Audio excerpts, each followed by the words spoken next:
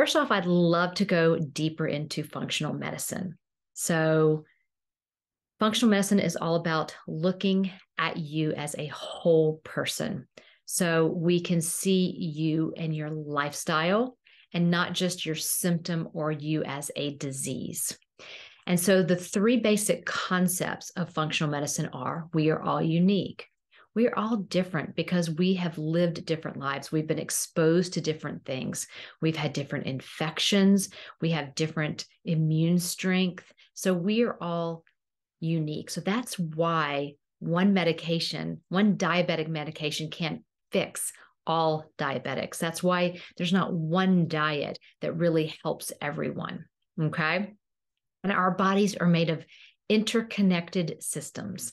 So it's very difficult to say, I have a thyroid problem. Everything else in my body is perfectly fine, but I have a thyroid problem.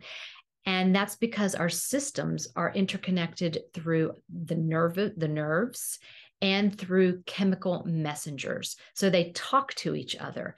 So before you even have a thyroid problem, you probably have a gut problem because that's usually the initial problem. And then I will tell you, if you have a thyroid problem, you definitely have issues with your adrenal glands because they're like brother and sister. They go hand in hand.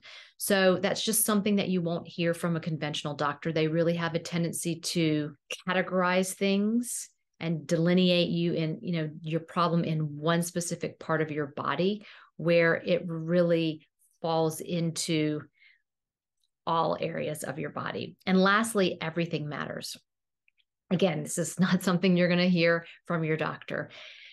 You often think that if your digestive system is off, it must be a nutrition problem, but everything matters. And we'll get into that a little bit deeper, but it's your lifestyle habits. Okay. So just know that when you make choices, the choices can either help your health or hurt your health.